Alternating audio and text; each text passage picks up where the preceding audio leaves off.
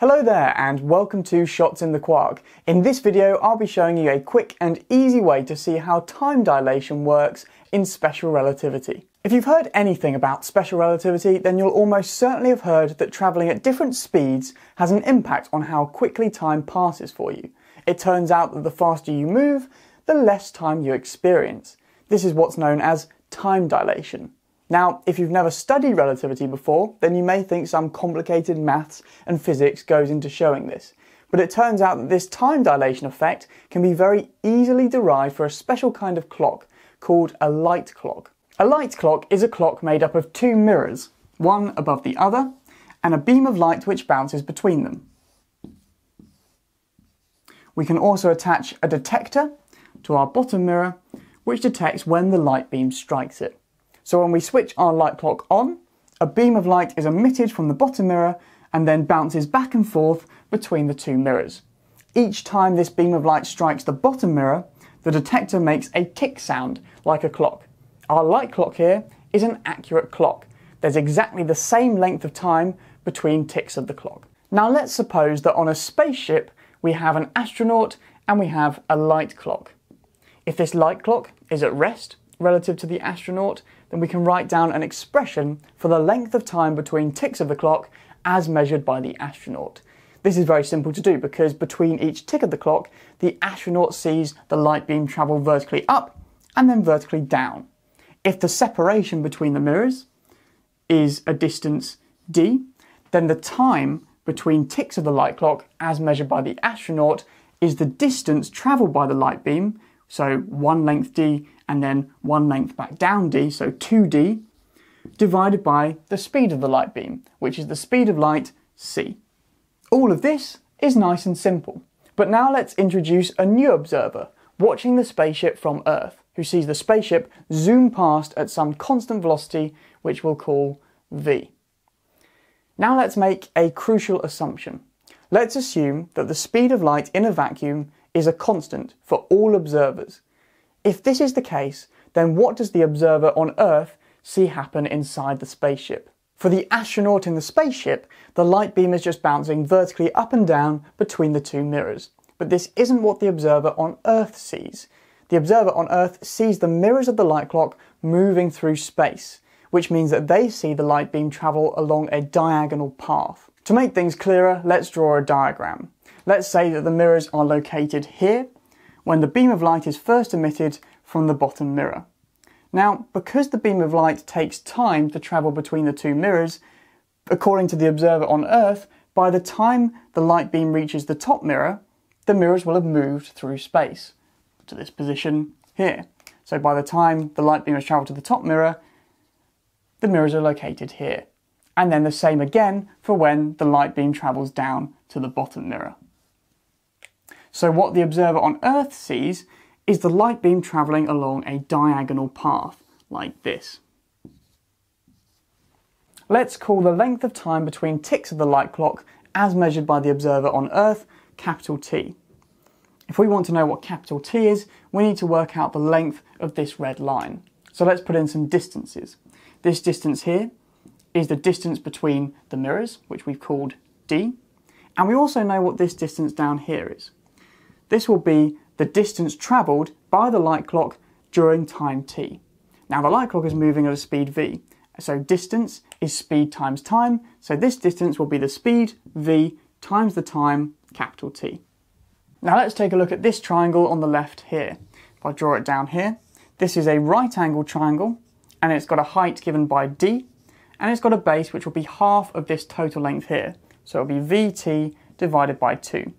Now we can use Pythagoras' theorem to work out what the length of the hypotenuse is, which is the red line here. It's going to be the square root of d squared plus v squared t squared divided by 4. Okay, it's just the square root of the sum of the squares of both sides. So this length here is square root d squared plus v squared t squared over 4. And because this triangle is exactly the same as this one, just flipped, it will also have a red length d squared plus v squared t squared divided by 4. So the time between ticks of the light clock as measured by the observer on Earth, this capital T, is just going to be the distance travelled by the light beam, which is 2 lots of this square root d squared plus v squared t squared divided by 4, and then divided by the speed of light, which is c. Now, this isn't quite the end of the story because you can see that capital T appears on both sides of this equation. So we're going to need to do some algebra to clear this up.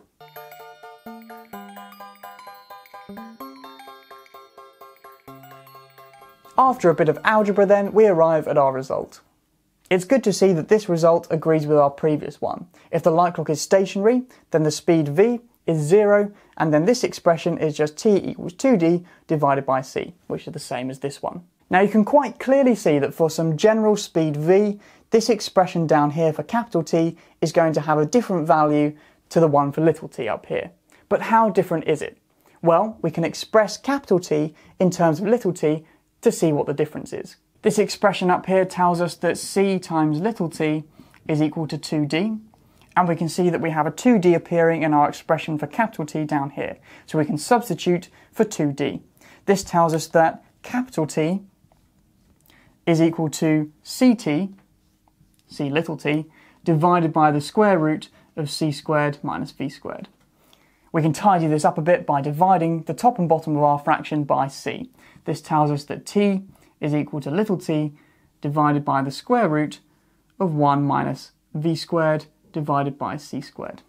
This tells us that the time between ticks of the light clock as measured by the observer on Earth is equal to the time between ticks of the clock as measured by the astronaut multiplied by some factor, which is called the gamma factor. So we have capital T is equal to gamma little t, where gamma is equal to 1 divided by the square root of 1 minus v squared over c squared.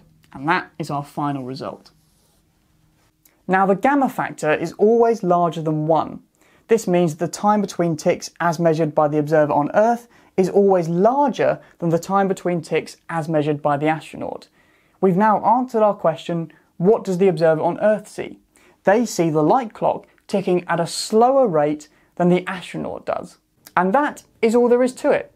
If you see a moving clock, you'll see it tick at a slower rate than you would expect.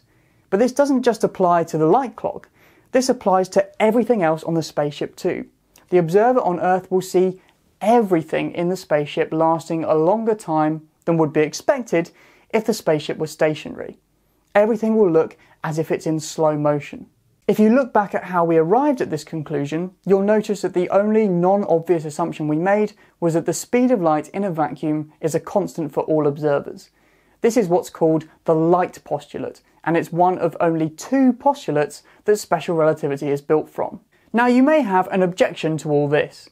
Sure, the light clock may appear to be ticking at different rates relative to the astronaut and to the person on Earth, but would that really mean that time itself slows down in the moving spaceship? If instead of a fancy light clock we put an ordinary alarm clock onto the spaceship, wouldn't both the astronaut and the observer on Earth see this clock ticking at the same rate? This is where the second of the 2 postulates I mentioned comes in, the principle of relativity.